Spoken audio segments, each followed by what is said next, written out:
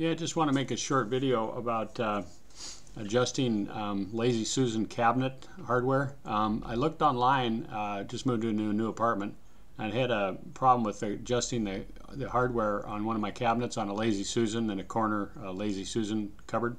And I couldn't find anything online about this particular type of cabinet. It's got a cam at the top. So I'm going to try to include a link to my Imgur, IMGUR, what do you call it? Anyway, a link to a picture and kind of an explanation of how this is to adjust the front of the cabinet so they come flush with the rest of the cabinetry.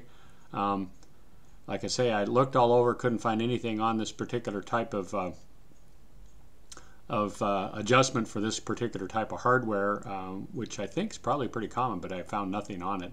Maybe it's obsolete. But anyway, there is a fairly simple adjustment. Took me a while to figure it out, and I kind of screwed it up to start with. So take a look at the link if you have this type. It's the type, again, with the cam on the top, and there's a couple of screws. There's one screw that has a spring on it. Basically, you turn that screw in or out to get the front of the cabinet to align. I turned it in, turned it out the same amount, just playing around with it. And when I did that, turned it in a couple turns, turned it out the same couple of turns, all of a sudden the front of the cabinet was way off, like a couple inches. So I thought I was going to have to hire somebody to fix it.